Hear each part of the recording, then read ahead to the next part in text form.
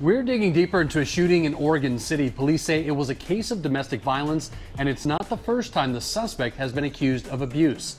Welcome to KOIN 6 News at noon today. I'm Mike Murad. And I'm Jenny Hansen. Now, we have been looking into the criminal history of a man accused of shooting his wife yesterday, and we've discovered 55-year-old Timothy Oliver Moffatt has a long history of domestic violence accusations. And Brent Weisberg is live in Oregon City with new details. Brent?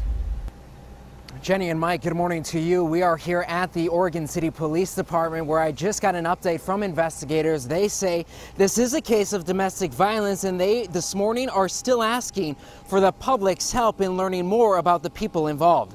Today, we're learning more about the man who Oregon City police say shot and wounded his wife. This is a booking photo of 55-year-old Timothy Oliver Moffatt.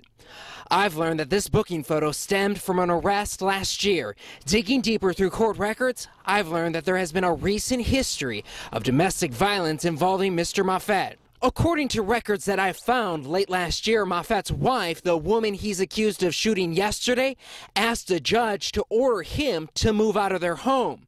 The judge made that order. The very next day, on December 24th, Oregon City Police filed assault charges against Mr. Moffatt for an incident that happened earlier in December. On December 30th, he was ordered not to have any contact with his wife. That brings us to yesterday's shooting. Police say Mr. Moffatt chased his wife in a vehicle. She called 911 and told dispatchers that he was shooting at her while she was driving. Investigators now tell us that she is at the hospital in critical but stable condition. Her husband is in the same condition but at a different hospital after police say he shot himself.